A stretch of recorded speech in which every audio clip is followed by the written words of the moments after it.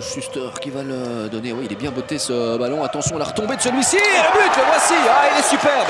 Ah, il est superbe ce but, Ernest Aguirre. On l'a dit, dans un premier temps, ce ballon a été repoussé. Mais attention au deuxième ballon. Eh bien, écoutez, c'est...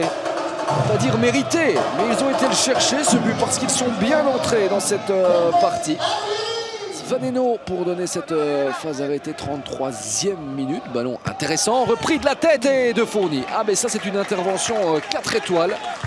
Autant on a souligné le geste offensif tout à l'heure du buteur au Brabançon, autant là cette intervention alors qu'il avait quand même la vue masquée, le portier de Tubize. C'est un super arrêt, vraiment, parce que j'avais l'impression que ce ballon allait finir au fond. C'était cadré, c'était Cortiens. Et quel bel arrêt. Bah oui, il devait être rapidement au sol.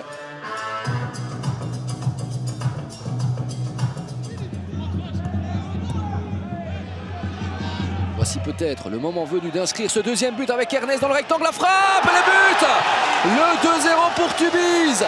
Alors qu'ils sont acculés depuis de longues minutes. C'est Henry qui vient mettre son 7e but de la saison. Mais celui-là, il peut être extrêmement important parce que je le disais, Tubize était vraiment dos au mur. Ils avaient du mal, les Brabançons, à contenir les assauts campinois. Et voilà qu'ils parviennent sur leur toute première possibilité à faire la différence. 2-0 donc pour l'AFC Tubize à 20 minutes du terme. Voilà qui devient intéressant. Mais ça ne change rien quand même. Il faut faire attention à cette équipe de Westerlo du côté tubizien. Ne pas penser maintenant à 2-0 que tout est fait. Notamment ce centre et de Fourni.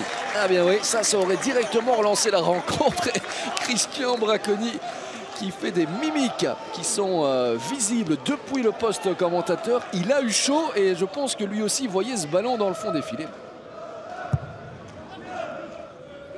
Alors c'est vrai, ils ont le ballon, c'est vrai, ils sont dans le camp de Tubize, mais il suffit de dire ça pour avoir Abraham et le poteau finalement, c'est incroyable. Écoutez, je pense que Westerlo ne marquera pas ce soir. Quelle occasion à nouveau, ce ballon qui traverse et qui longe pratiquement la ligne de but. Ils sont vernis hein, tout de même, regardez, le contre et hop là, le poteau.